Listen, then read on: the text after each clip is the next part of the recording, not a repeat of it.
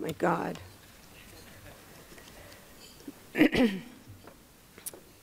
Mirhaba bikum, kwe, bonjour, welcome.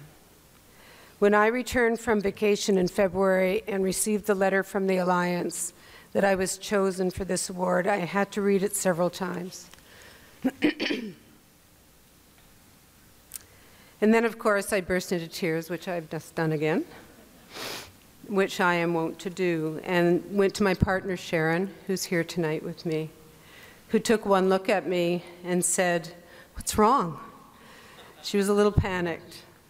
And I handed her the letter to read, just so I could take it in, and she read it, and she looked up at me, and she gave me a hug, and smiled with relief, I think, because I wasn't bearing horrible news. I then began to reflect on how so many people in this room and in our communities everywhere deserve an award. Those who have traveled across dangerous waters to reach the elusive shore, either real or metaphoric.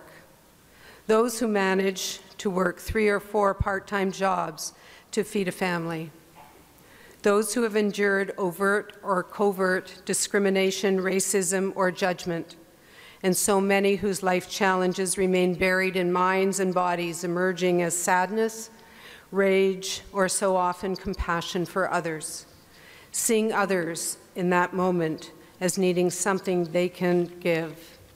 Not charity, but reaching out, sharing, recognizing a need to connect with someone who knows, someone who listens, someone who cares, and who by times walks beside quietly, as so many of you do every day.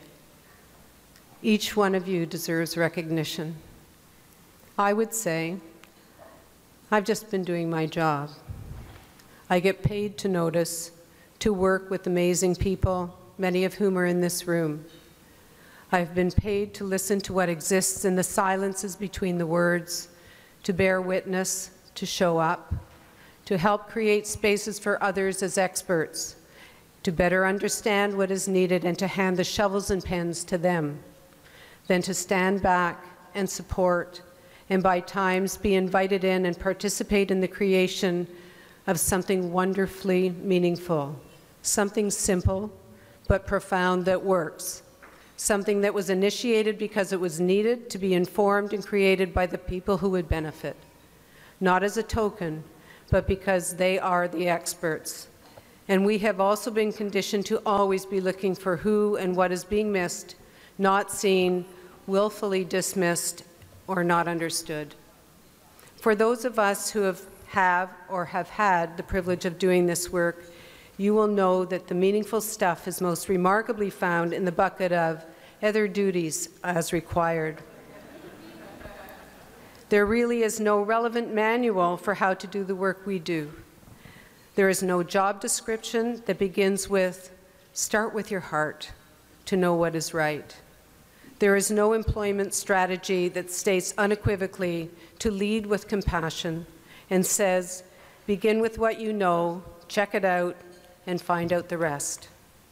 There is no map that says, start where the land is fertile, or begin to till and fertilize until it is, and then find the one person at a time to plant with you and grow from there. Or to listen relentlessly to what is being said or not being said and follow the thread. Stand back and support from behind, stand in front and push forward for the most invisible to be seen first, and lead from behind and build from there. From the beginning with those who join because it is right, just begin. Selflessly, courageously, even when demonstrably terrified, and know it will be a journey in shared leadership, relying on others. There is no manual. Real learning comes from watching, doing, knowing, messing up, living in community, and to resist not trying based on fear. We only really know about the past and bear the risk of moving into an unknown future every day. What I learned about myself throughout my career was somehow embedded in the answer I gave in an interview for a job long time ago. to the question, where do you see yourself in 5 or 10 years? A common question, but remarkably profound. At that time, I had absolutely no idea. I just wanted a job. But an interview, I have no idea, isn't a very smart thing to say. So I thought about it and I said, the chance to be involved in something that really matters, working with others smarter than me, and expanding my world, challenging what I know, forcing me to realize I will never know enough and will therefore always have to rely on others to work with me, to risk together, and to be perpetually open to learning. But in truth, I think I came to this work from the time I was small and thought about running a camp for inner city kids, just because I loved the woods, the outdoors, the night sky, paddling with the loons, and sleeping in a tent, which apparently others don't really all enjoy. And I wanted other kids to have the chance I had. And then I had the privilege of traveling for a few years in North Africa and the Middle East, hitchhiking across the Sahara. Outrageously fearless, naive, and adventurous youth is so awesome. And I had my basic medical kit, doled out aspirins, dressed wounds, worked with women and children, and learned that the Saharan Tuareg women and children were the most resilient, creative, inspiring group I had ever known. I was introduced to hash candy in the markets of Marrakesh and Senegal and had some really bad trips. I became pregnant with my first child and knew I needed to continue to go to places physical and metaphoric that would challenge me to learn, be embedded and nurtured in community, look for what was not always visible, and that I would share anything I had as I raised my family. On one trip, my partner at the time and I spent 14 days traveling by camel from an archaeological dig in Mauritania to a small village called Tichit, located in the Western Sahara. There we met a young man making his way to Dakar, Senegal, from Dakar, Senegal to Paris to find a job. He had just a few precious items tied in a piece of cloth and was wearing a flimsy robe. Paris is so cold, I said. I offered him my Canadian ever-popular red plaid jacket, which he wouldn't take without giving me something in return, which I kept refusing. But finally, I understood his need to do so. And so I have this ring, which I've never taken off, to remind me to be humble, to challenge my arrogance, to take risks, and keep me grounded about how I too need always to remember to share and accept, realizing that to reciprocate is a human instinct often practiced by those who have less to give, and never to diminish or judge intent. I have been lucky, born of first-generation European immigrants who escaped the pogroms in Eastern Europe. I have 2 gentle, smart, and very funny children who are now amazing young men of whom I could not be prouder. A wonderful and loving partner, an amazing brother, sister-in-law, they're all here, an extended family, the greatest group of friends, the most awesome job, and the privilege of working with the brightest people who are much smarter than me, thank goodness, and who challenge me every day, many of whom are in this room, and some are behind me. And keep changing it up. I have a community that has allowed me to grow, encouraged me to question, excited me to learn, and pushed me to move beyond what I can see, calling me to account, inviting me to be courageous, simultaneously humble, and perpetually hopeful that there is a better world. We just need to stick to our moral compass, search for the right questions to guide us, and know we are all wonderfully yet delightfully imperfect. And we only know what we know. The rest is in the search, in perpetuity, with adventures and challenges to be discovered. So thank you to everyone in this room for being who you are, doing what you do, and keeping our North Star in your sights. So many are dependent upon it. To the Alliance, Adriana, and all of my colleagues, local, provincial, national, and international, and especially to Jason, Shannon, Kathleen, SRCHC staff and anyone connected to CHCs and community work. To my kids, Jamie, Josh, and Alif, my partner Sharon, my family, you have taught me so much, and I love you all. And as my wise son Josh said when I was angsting about what to say, he said, Mom, just start with your heart. You don't have to be smart. Just be who you are. That's what you've always told us. So here goes. I've continued to be passionate in the work of social justice and creating healthy and equitable communities by actively working for change, appreciating the privilege of being able to do this work and being constantly mindful of how rich my experiences have been, how I've had opportunities to meet and work with fabulous people like you all.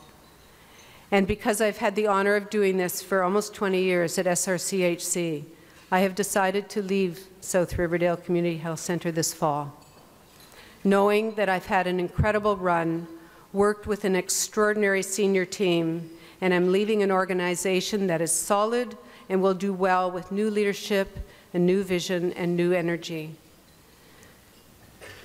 So with really mixed feelings, it's a little terrifying actually, I will leave with confidence that you will all continue the work in which we have engaged, to advocate for the rights of people who are marginalized, and to fight like hell with intelligence and a visceral commitment and tirelessness against the unremitting overdose crisis and other human rights threatened or violated, to continue the amazing work with people who struggle and who are systematically relegated to the margins, to the wrongs of institutionalized racism, discrimination, and colonization, and doctrines that saw land as empty and Indigenous people as invisible and inferior, an indictment declared by Drs. Julie Kay and Beverly Jacobs after missing and murdered Indigenous women and girls were finally proclaimed a genocide.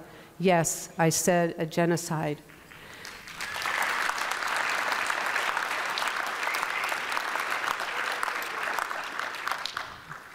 Joining the intolerable lists of genocides across the world, including Rwanda, Armenia, Yugoslavia, Guatemala, etc., and to fight the attempt to render any people invisible, whether it is people who are poor, are refugees, who use substances, or who are members of the LGBTQ2SII sector.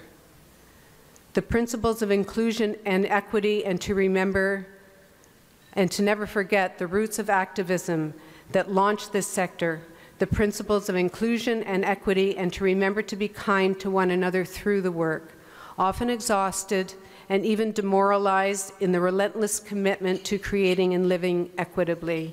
You have all taught me much. We have struggled and learned together. Thank you for all you do. Thank you for teaching me so much, and thank you for remembering community. Because as Audre Lorde said, without community, there is no liberation, and I believe that in the deepest part of my heart. And as an Australian Aboriginal saying goes, traveler, there are no paths. Paths are made by walking. And although traveling leaves you speechless, as the Moroccan scholar and traveler Ibn Battuta said, it turns you into a storyteller. So keep traveling, since there are more stories to tell, and in the words of Maya Angelou, remember, people will forget what you say, people will even forget what you do, but people will never forget how you make them feel. So be bold, be courageous, be strategic, humble, and vulnerable, and relentlessly kind. And in memory of Joe Leonard, in whose honor this award was created, we need at no time more than now to take up his commitment to community and social justice and reignite his pledge to retain and ensure a nonprofit public health system in which everyone, regardless of their ability to pay, receives the highest quality of care, ensuring our public health system remains strong and accessible to all. And finally, in the words of Rabbi Hillel, so if not now, when? If not us, then who? Because, as we know, there is so much more to do. Shukran, big witch, merci. Thank you.